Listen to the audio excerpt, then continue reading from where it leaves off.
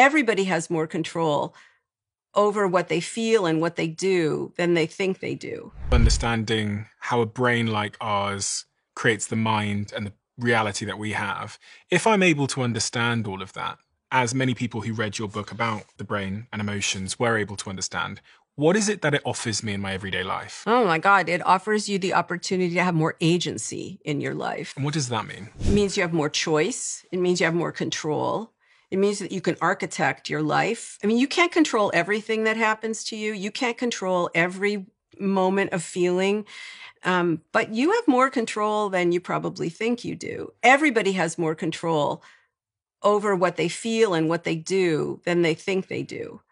That control doesn't look the way we expect it to. It's much harder to harness than we would like it to be. Some people have more opportunities for that control than other people do, but everybody has the opportunity to have more control.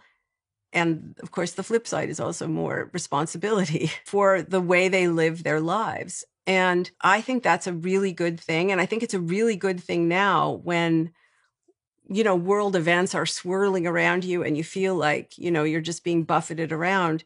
Even within that craziness, there are opportunities to be more of an architect of your own experience and your own life.